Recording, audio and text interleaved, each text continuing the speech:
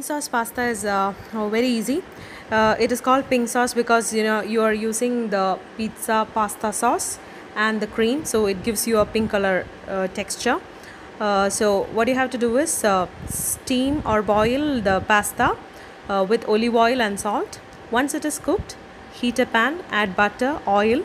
Then you need to add some chopped garlic, chili flakes, and add the pizza pasta sauce, and add all the veggies which is available with you, and then add the strained 1 cup of pasta water which you have already kept ready.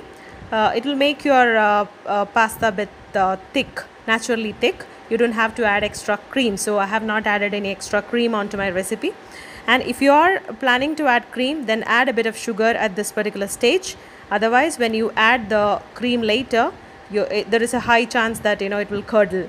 Then add the pasta into the cooked pasta into the pan and cook it for 2 to 3 minutes, and add soya sauce, half teaspoon of soya sauce and tomato sauce, and then mix it really well and add 2 more cups of the strained water if you have, or the normal water, and then and make sure that it is cooked properly. And if you are adding the cream, add it at this particular stage, but add part by part. Make sure that it doesn't curdle. And then add the cheddar cheese which you have already kept it ready, and then that's it. Once it is cooked and the consistency is done, then the pasta is ready.